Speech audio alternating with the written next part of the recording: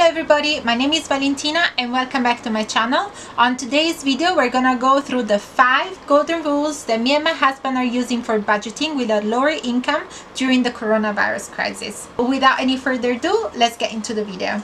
First of all, I'm not an economist, so I'm not gonna give you any numbers. This is just to give you an idea of how two adults are living in London and budgeting in London with a lower income during this pandemic. Both me and my husband have been put into the Furlough scheme, which means that we're getting paid 80% of our normal salary. My husband is on actual salary. He gets paid once a month and he's on a fixed salary.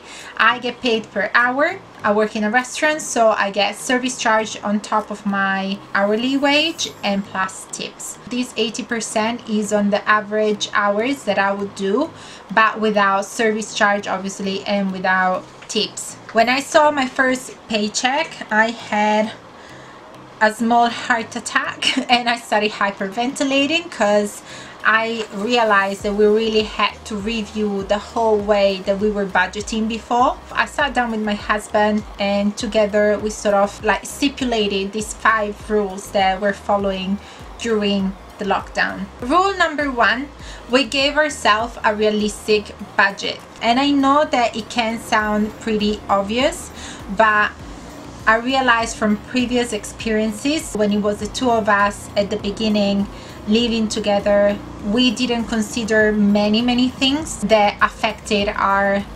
budgeting, but we haven't realized, so we were getting to the end of the month that we were proper struggling. That's what I mean when I say give yourself a realistic budget.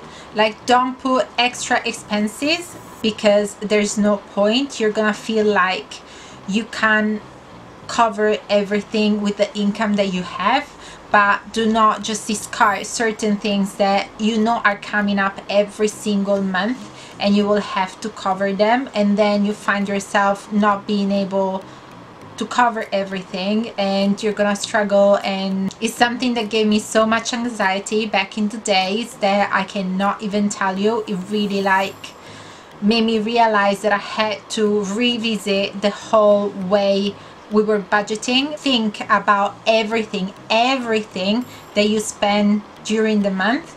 With this we get to rule number 2. Because the incomes have considerably shrunk, you don't realize how much 20% is till you actually don't see it in your paycheck at the end of the month. What we do, we have our standard expenses, so expenses that we know we have every single month, and that is what we're budgeting right now. There's no extra shoes, there's no extra makeup, there's no extra nothing.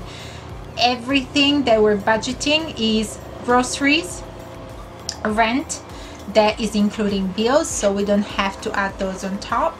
The phones, Yogi's kids, because he has 3 kids from a previous marriage, and unfortunately Yogi's cigarettes, but that is something that I put on the budget because I know he's gonna go and buy them. So when I say budget everything, that's what I mean, even the cigarettes. If you're a smoker, better not. Number 3, I heard a lot about moms especially talking about meal prepping and how much money they saved with meal prepping.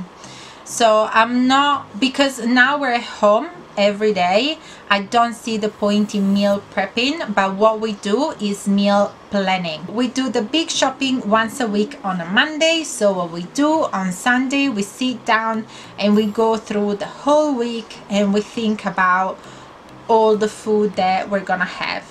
So we know that when we're gonna go and do the food shopping on Monday, what we're gonna get is what we're gonna actually eat.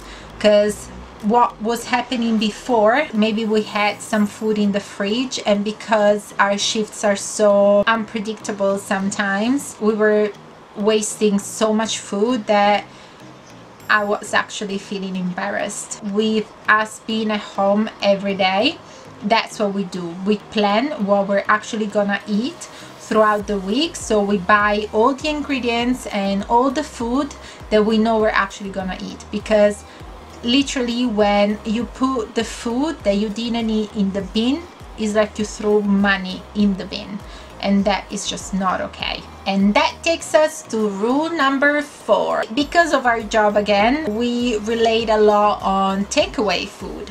The first time that we did the big food shopping, I checked the bill at the end. I realized that the whole bill for the food that was gonna last us for the whole week for 2 of us, it was a bit more than double of 1 meal for the 2 of us from the takeaway. So let me say it again, the other way around, so maybe it's a bit more understandable. So 1 takeaway meal for the 2 of us was basically half, a little less than half of the whole bill for the whole week, full of food for 2 adults. After I saw those numbers, I realized that there was no way that we were gonna get any takeaway during lockdown, especially with the incomes that we have at the moment. I'm not a massive fan of being in the kitchen. I have like 3 recipes that I can do properly, and those are the things that I feed my husband with. He's the one that likes to experiment in the kitchen and likes to do something different once in a while. That we perfected our pizza, we perfected our stir-fried, both banging. Is a bit of a healthier option as well, ditching the takeaway that is always, for as good as it is, because I do miss having my Chinese takeaway or my pizza takeaway or my McDonald's when I get home late.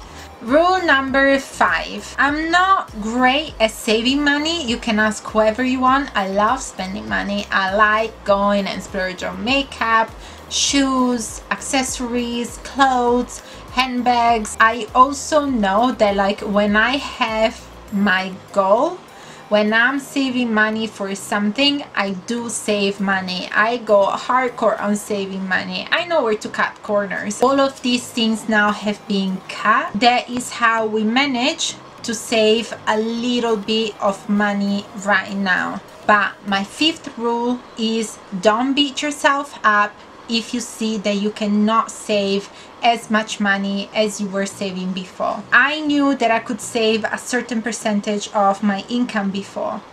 Now, for as hard as I'm trying, I cannot do that. For as much as I had some expenses cut, as travel, that was like more than £42 a week each, because we have a certain goal that hopefully we'll be able to achieve soon. I can see that I'm not able to save as much money as I was able to do before.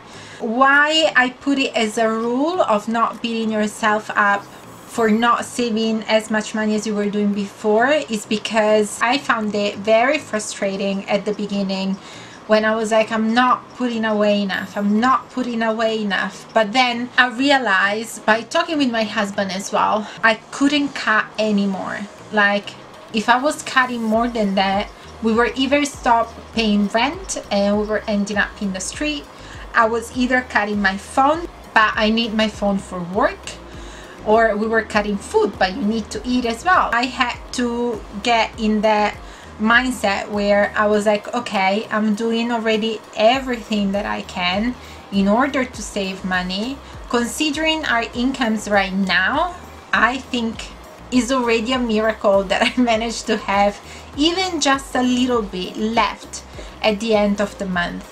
We're not struggling, we're making it work, knowing that I cannot buy certain things that I really want to buy. It does bother me, but then I know that we're doing all these, well, now because we have to, we don't have any other options, but I know we're like cutting all of these corners for something better that hopefully is gonna come soon, and I can't wait to talk to you about it. And this is it for today's video, guys. My 5 golden rules to manage my money, our money, during lockdown with a lower income. I hope you guys found this helpful. Let me know in the comments down below what is your way of managing your money during this period. Have a great day, stay home, stay healthy, and I'll see you again soon. Mwah.